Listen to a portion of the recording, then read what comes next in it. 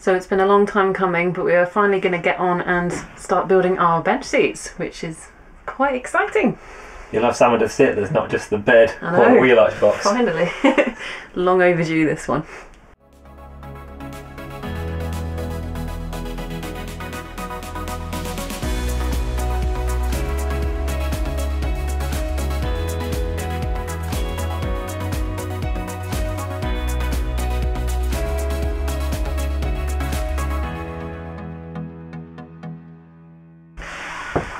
So, our original plan right from the beginning of the project was to have like a wraparound, kind of a U-shaped seat going this way, but quite soon into the build we realised that our van isn't actually long enough for us to be able to do that because of this shower here.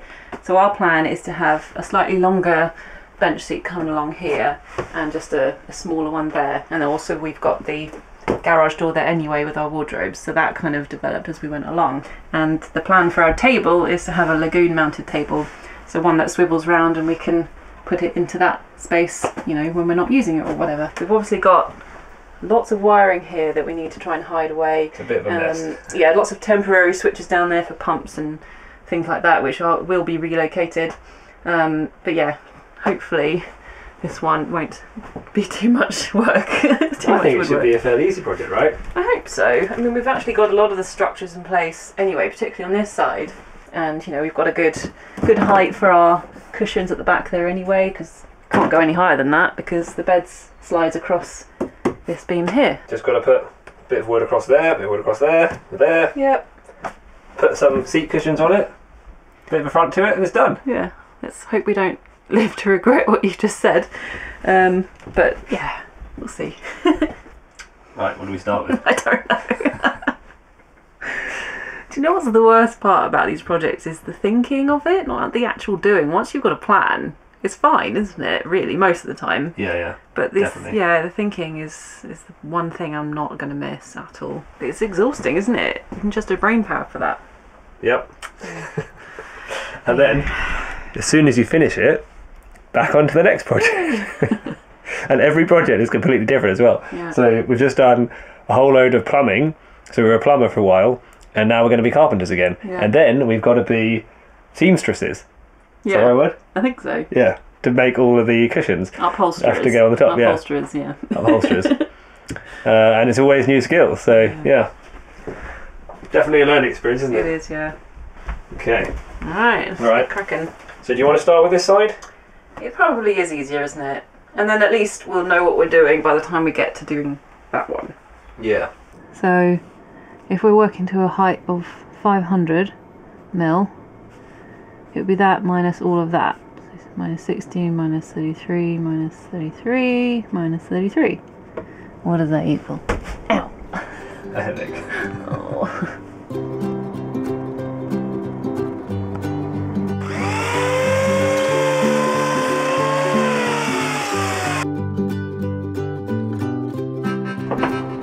Not sure that's how it works, Tim. It's a bit awkward trying to dry fit it when obviously everything is just falling around.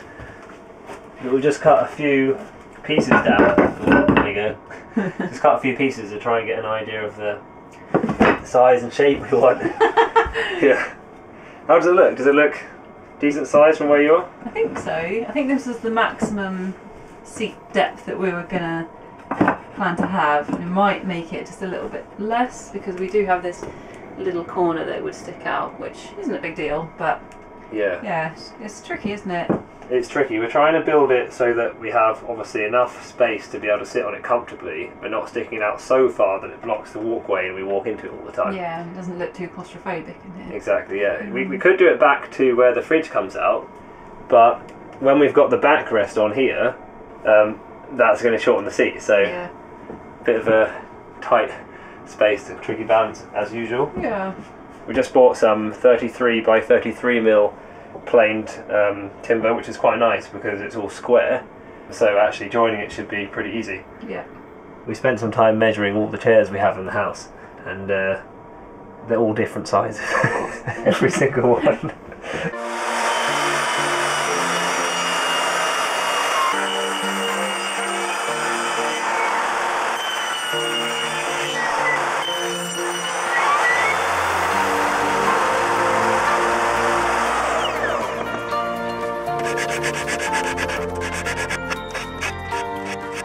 So we've decided to do some half lap joints on these pieces, which we've never done before. We're just trying it out. So we just basically cut out half of each piece like that, and we've just done that on the table saw just by basically incrementally doing it all the way along. You can get some special blades, like I think it's a dado stack that you can do. It takes it all out in one go, or a much bigger chunk anyway.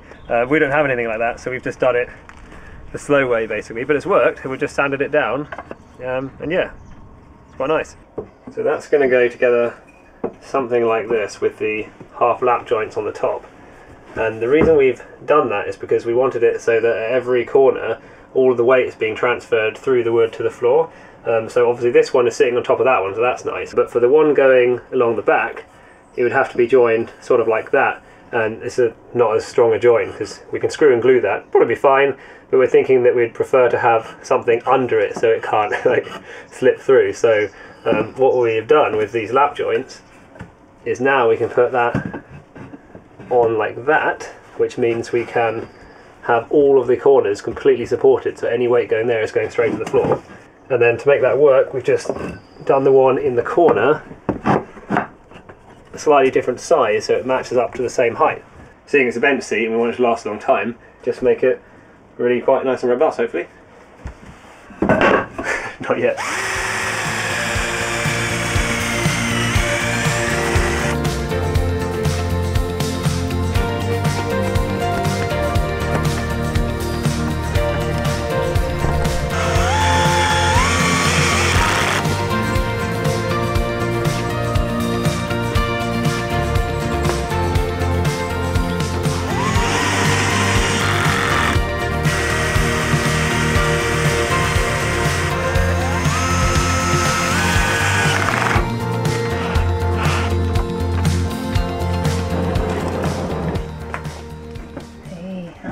So this is our rough diagram, and this is the bit that we've just put together, and then this is where we finally decide what depth that we want. It's good height though. Yeah. What did we end up with in the end? I think it's 45 centimetres to the top of the frame. Yeah. And then the seat on the top, the cushion. Yeah. Okay, so we just stacked up some foam to give the right height. How is it? It's good. I just feel like it's a little bit too shallow. So I think we do need to bring it out a bit more. Now that you've got the cushion there, yeah, it does look a bit too It feels small. very upright, and yeah, like I can't slouch if I wanted to. Yeah, I think you're probably right. Not much though. Right, so we just made them a bit longer. Okay. Yeah, I think even though it's only 3 centimetres, it does make a lot of difference. Yeah. Alright, you'll go. I think Jackson wants to have a go. I think he wants his dinner.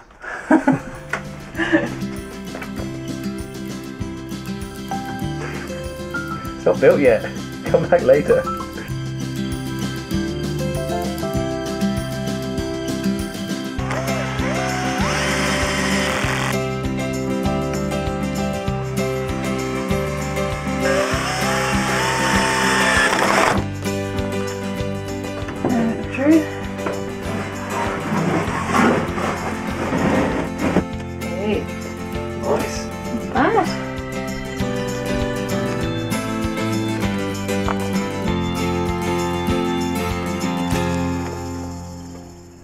So give me an update. What are we up to? So we've got our frame pretty much in there and it's fitting quite nicely. So we're just trying to play around with how we're going to do the lid and the top part. So because our backrest is going to start on this piece of wood coming down, we've had to bring out the back a little bit further into the van so that when we open our lid it can rest up against there. So we've just used a wider plank for that, and we've just cut out around this 2x3 just so that fits in nicely. The only thing about that one though was that it wasn't as deep as our wood that we've been working with. So all we've done is just made 2 little strips of 12mm plywood, which just happens to be, with this one, just happens to be the exact right height to match the other one, which perfectly flush. You can barely even tell it's a different piece of wood, can't you? So that's quite nice. And yeah, so we've got these 2 pieces which we've already cut down, and we're going to make them just slightly shorter than the rest of our frame because when we open it, we don't want it to scuff on anything. We've also got our plug socket that's going to be here, so it needs to get past that when we open it and stuff.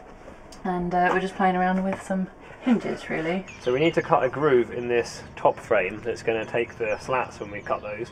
And we do have this really useful router bit which has a little ball bearing on there, so it can just run along the edge and cut a nice groove all the way down. But unfortunately, it doesn't quite give enough depth to be able to get a slat on with a screw in, we reckon. So yeah, can't use that. We'll do it the slightly trickier way. We've set up a fence, we're just going to use a straight bit and run this along. And yeah, just got to make sure I don't go all the way to the edge so that we can screw that frame together.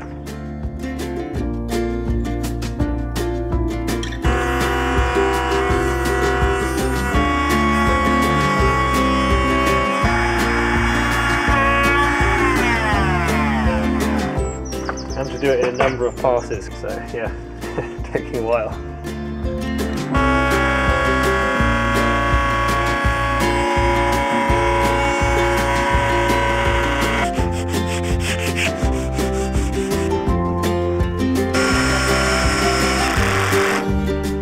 There we go, it's one frame pretty much done now. Yeah, just got to make some slats. Yeah.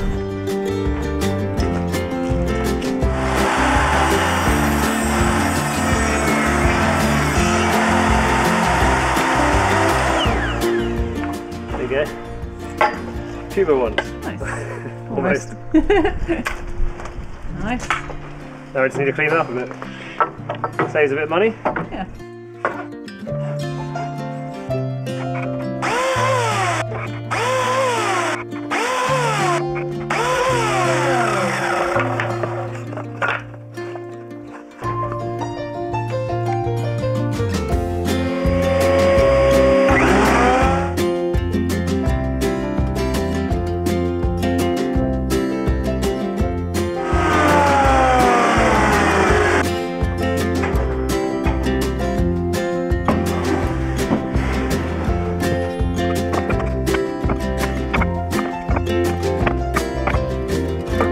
Just planed all of these slats down so they're exactly flush with the top, which is really nice. We made sure to do the grooves first and then plane the slats to match it so that we could get exactly the right depth, which is pretty good. Pleased with that? Yeah.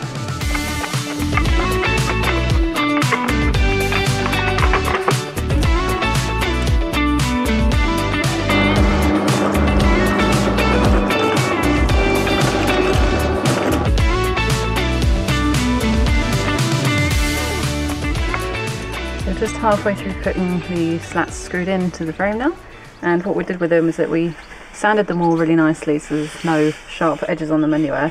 We've also left a gap at either end just to allow for a little bit of expansion for the wood if it needs to, and then what we've done after that is just made two little spaces because we figured out what size space we would need in between each slat to be equal, and then we're just putting it there and then just bringing it up like that and then just screwing it down. Looks like we bought it from IKEA. Yeah, it's not bad. It feels pretty strong.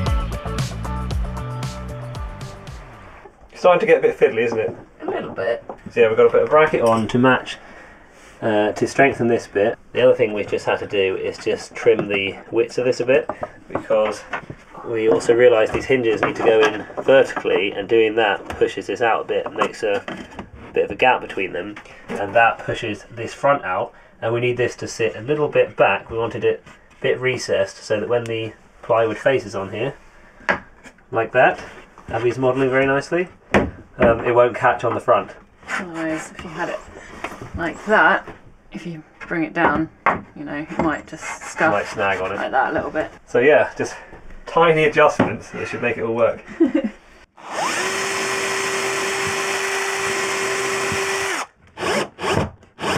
Right, so that should now be the right height, so that just goes under there.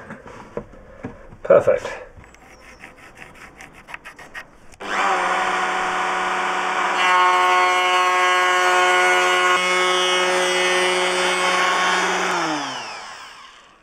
Okay, that wasn't the easiest thing in the world to do, but not too bad. You can just chisel out the corners now. Yeah, sand it up a bit.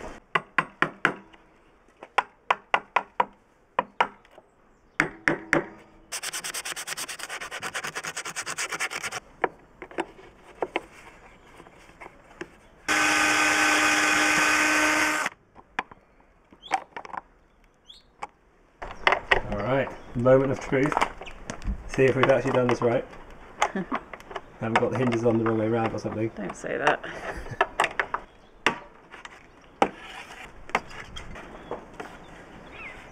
Hey. Nice. Huh.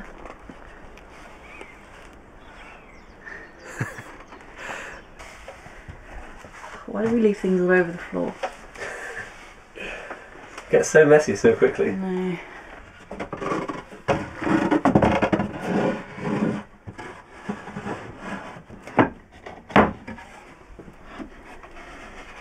Nice. Ah, That's awesome. that works pretty well, doesn't it? It's so nice when something you've been working on for a little while just works. What's quite cool as well, I've just noticed, we didn't plan for this, but it exactly meets the top of that rail. Funny, isn't it? Which is quite satisfying for some reason. Yeah. And yeah, decent amount of storage space as well. Pretty Get loads in there. Just check that this is... Yeah, that'll still open. Because we're going to have a 6mm bit of plywood going all the way along the length of this bed so that we can pull it out with a handle on. And that it keep the mattresses in as well, so yeah. Yeah. Goes What about the past that plugs on one. the other side? And then, yeah, so we'll plug. Alright, there we go. I don't know if we can actually... Yeah, there you go. There's no time to take a break. But it's so nice.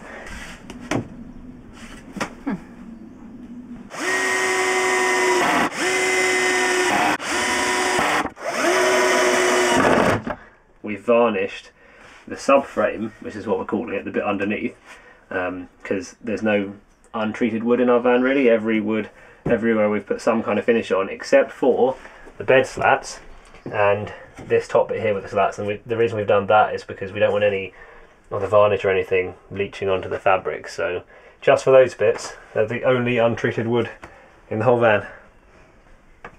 Sweet. Feels good.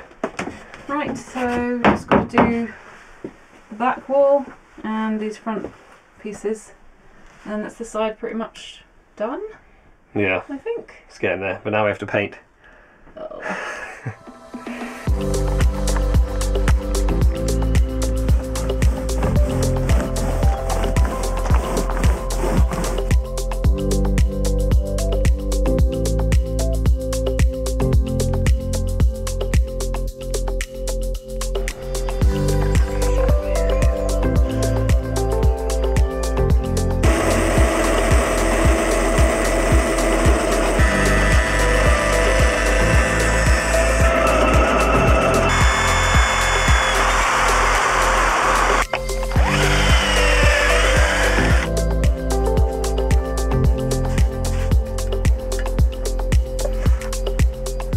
So when it came to doing the backrest for our bench seats, what we had originally planned was just get some 2x1s and put them just back there, like this.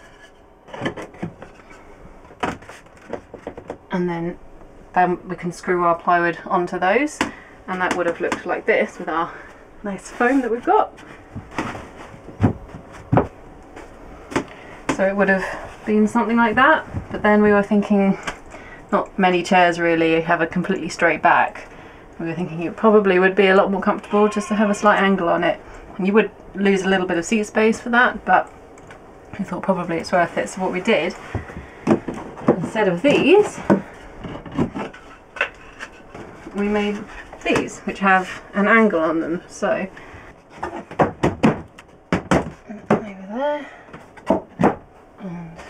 one more there, and then when we push the phone up to it, obviously with the plywood on it, then it just has a nice, I think it's a 7-degree angle, which should be hopefully a lot more comfortable.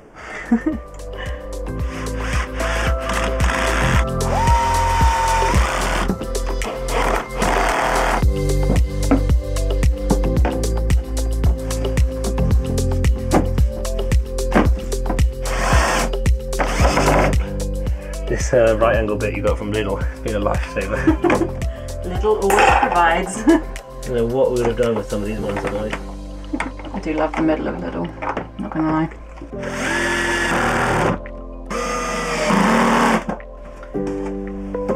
There we go.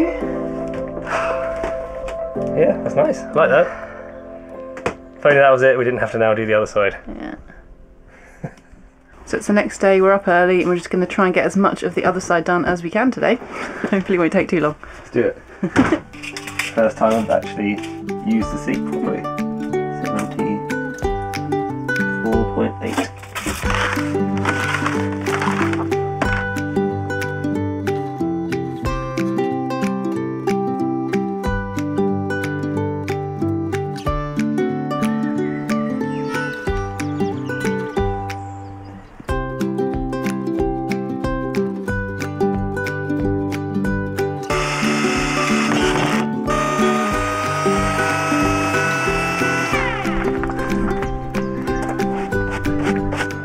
Realised we could actually use this bit in the router to do most of it, and now we just got to do the last bit with the straight bit in the fence. So yeah, doing it the second time, you always figure out how you can optimise it. Yep. There you go, perfect. I think that's a good day's work. Yeah. Right, yeah, I'm pretty tired now. Need a beer. Wait, got to pack up as well.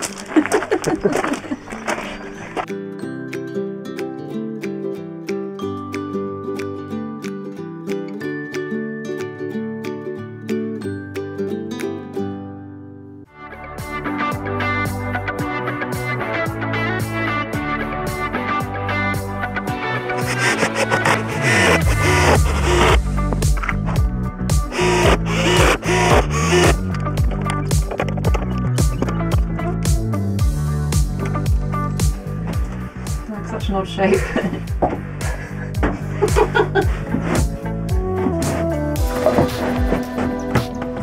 There we go. Okay, that's a good fit. And with just enough clearance for the waste pipe thingy we put in.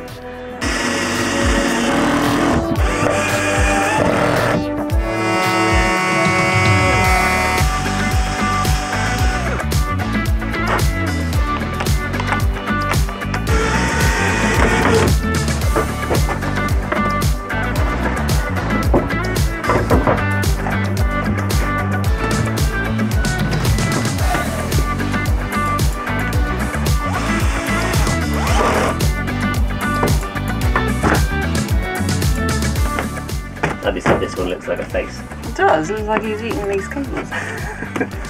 Like Pac-Man or something.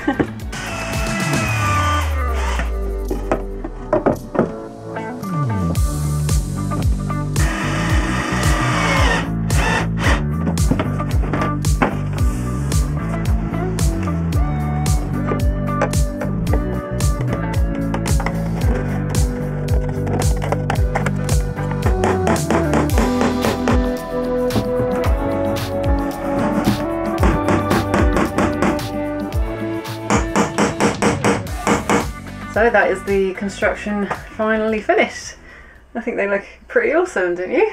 Yeah, looks good. Now if we get our foam on there and one there, and obviously they are too big at the moment, both of them, but when we ordered them we didn't know exactly what size our seats would be, so we need to cut them down. And what we've gone for is a 6cm pretty firm foam for the bottom, and then a 5cm softer backing, just to be nice and soft, just to lean back into.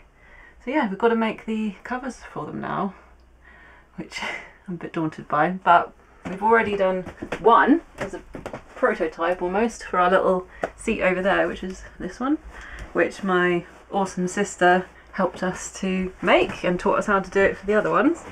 So this is what it looks like in there, which I think looks really neat. Yeah, it's good. So yeah, I've just got 4 more of those to do. Hopefully, hopefully now that we've done one, it won't be too hard to make the others. I hope so.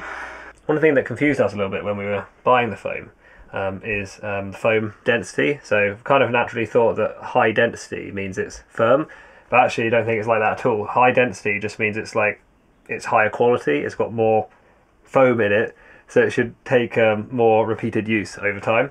But it's not actually related to how firm it is. So this is a firm one, and this one, yeah, it's a lot softer, but they're both high density foam. Which is what the company who bought them for calls their luxury foam, which is really good because they should be able to survive loads of use. If you get the average one, I think they call it, it's the same firmness, the same squishiness, but it just might not last as long, so we thought we'll go for the luxury one. So it's going to be the only seat that we're going to be having in the van, pretty much.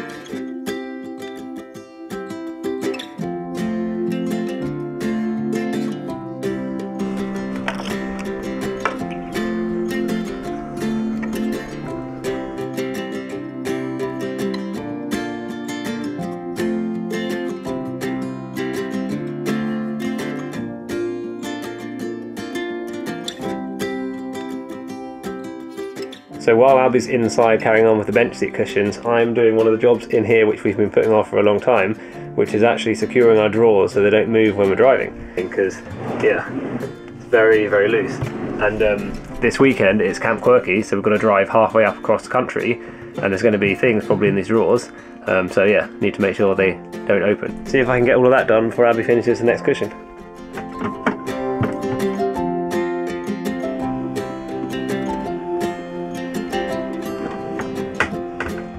Press in and then hopefully transfer the mark onto there, so you can just see it, one there, one there.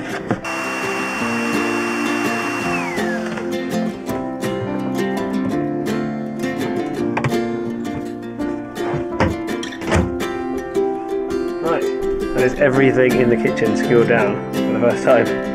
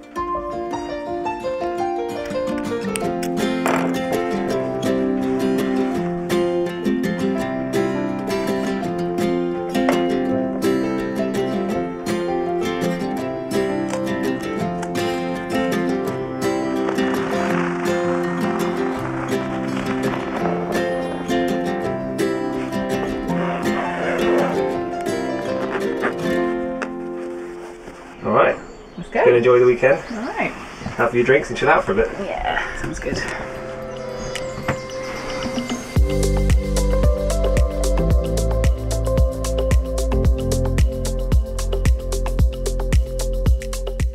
So we are at Camp Quirky and Albie is testing out the shower for the very first time, and yeah, how's it going? Feels really weird.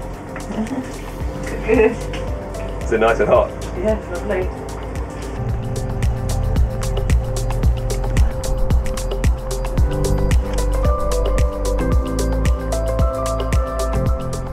It's been quite nice this weekend, hasn't it, to see, give us a taste of what it will actually be like with a van pretty much done now, isn't it? Yeah. We're just, it's like a beta test, isn't it? Yeah. In a way.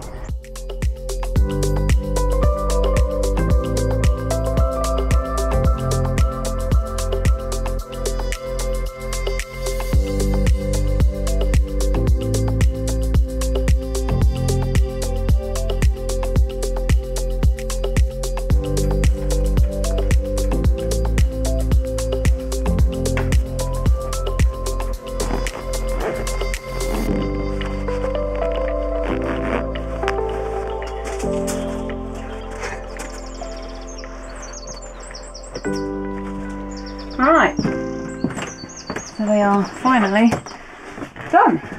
So what we've been doing in the house is just covering the foam with some Dacron wadding type stuff, just to give it a bit of a poof so there's no creases anywhere. And then on top of that we put this stockinette stuff just to make it nice and slippery so that it protects the fabric a bit more. Just open it there. So yeah, they've got the Dacron underneath that and that's the stockinette on top, and it's, yeah, looks really good. And then surprising how much easier it is to get in with that stuff on. Yeah, when you're just doing the foam, it's a nightmare just to get in the cover. And then the fabric that we've got is an upholstery fabric, and we were looking at the Martindale score, which is it's basically how durable the fabric is. So it's called a rub count, I think, like that, and I think ours is about 100,000, which is very, very, very heavy usage. So hopefully these will last for a long time and not fray or get holes in, which is pretty cool. Yeah. 100,000 is quite extreme, but it looks nice and it feels good. So.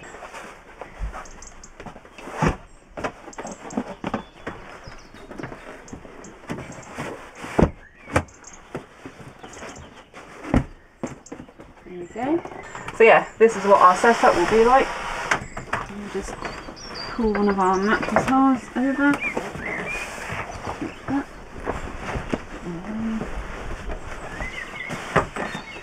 There we go, easy. Yeah. And then just put it away. It's easy as well. Start closing the bed up and you can push this one on it at the same time. It does help to have the back doors closed for something to push against, but you get the idea. There we go, easy. And yeah, I've just got a few finishing touches that I made a little while ago. Ta-da! On there. On there. I really like that. And here we go. Soft furnishing is really completed, isn't it? Yeah, it does. Did a really good job with those. It's actually starting to look like a camper now. Yeah, it is. I think getting the bench seats in has really completed that kind of feeling for us, hasn't it? Yeah, it was kind of that hole in the middle of the camper van which we've now filled up. So yeah, really nice. Yeah, there we go. Get used to this. Got to get used to it, I suppose. Yeah. Cool, so I think finally that is the end of this one. Yep. There's a lot more sewing than I was imagining. Yes. But it did take a long time. Yeah, but it is comfy. Yeah. Yeah, very nice. So what are we up to next? I don't even know. We'll probably end up doing the toilet next. Oh yeah. That should be a quick one. It should be a quick one, yeah, hopefully. So yeah, we will see you next time. See you in the next one. Bye. Bye. Not too bad.